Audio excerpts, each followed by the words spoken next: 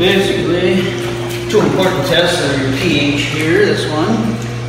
I marked, because there was that gal here that one day I showed her all this stuff and marked things a little clearer. And I don't know if she's still, I think she, no. So this is your pH, and of course all this stuff's on here too, you know, your pH, chlorine test, and some other ones here. But this one here. So which one did you grab there? This one is the pH test. It's it'd be the. I don't even remember which one. Any red one? Red cap would be red, corresponding. Okay. Yeah. Any red one. So then this one you just put in 1, 2, 3, 4, 5 drops, and then it's going to turn a color here. You can see it's a little dark, so it needs acid. So anytime you get up here, it's too high. So you want to. You got a pump in here where you push a button and feed some acid to bring it down. Ideally, it's in this area here. Okay, middle. Middle colors, yeah, are good. And it wouldn't hurt too to keep a sheet in there on a tablet or something so you can mark it, because if you get inspected, they'll probably want you to record something twice a day, I bet you. Not that you're going to do that twice a day, right? But yeah.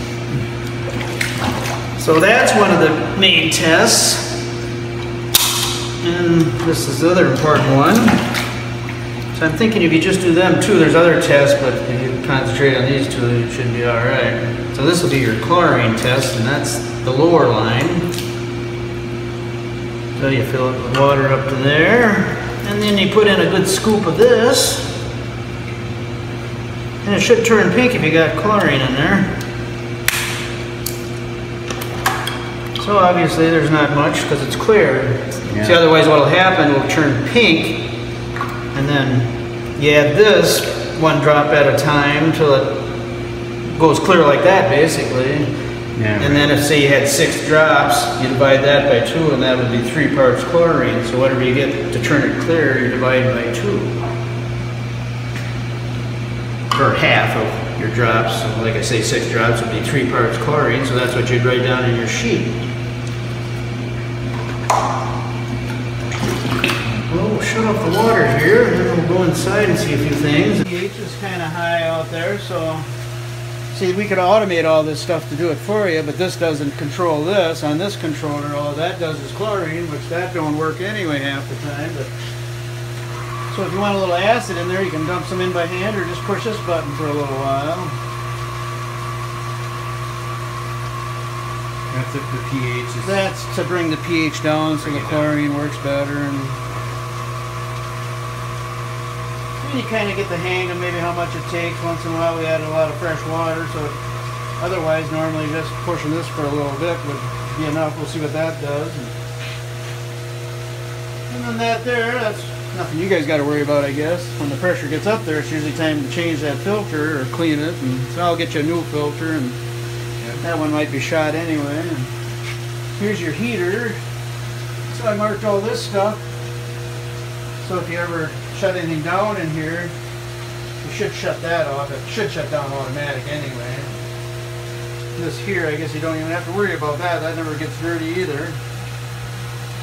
Another filter? That's just a strainer for the pump before it goes to this filter. See, and then it's heated, and then it goes through and gets chemicals added. And this is your jet pump right here. So when they turn the timer out there, that one comes on.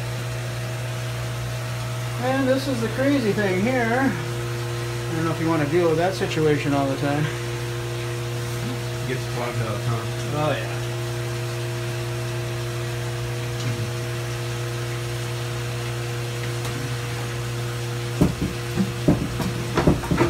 That raises the ram in there that drops powder in. Of course, the moisture screws that up all the time here.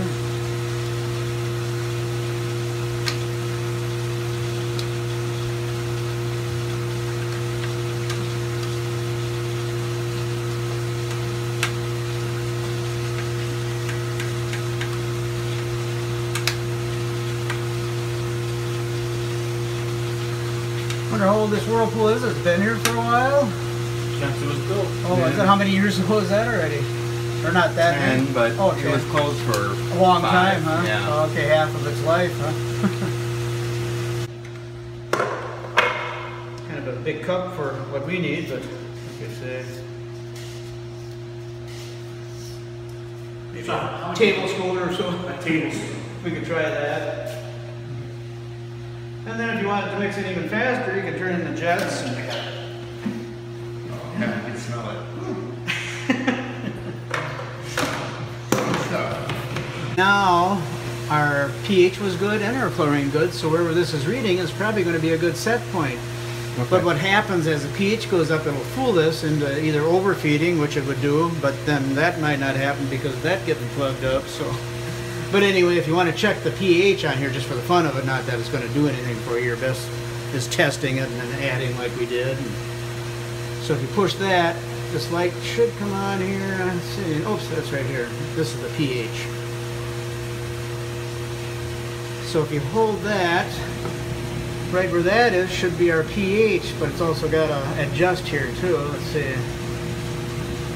So we had about 7.5, so that'd be right there. Okay. Which don't really matter. The chlorine is the only one that really does anything on so this. Once we get it set out there, yeah, look at where it is here and then use that. So right now, see, it went back to our ORP, which is basically chlorine. I'll put a mark on there. ORP is kind of confusing to people. Yeah, I guess I did bring, but this is pH and that's chlorine basically. Okay. They're calling it ORP. So that's what we're reading. So basically that should be actually a good set point then in this range. So we'll just leave that on there, and then if that thing works, it'll keep your chlorine. And if you find it's getting down to nothing, then something's plugged up in there, and then do your hand thing or on here. But I don't know if they want you to fill in all this stuff or not, but like I say, the main things, just keep track, you know, by day of your chlorine, pH. See, here's all this other stuff. You don't even have anything like that. Combined chlorine. I guess just keep track of the important things there, and then if they want you to do anything else,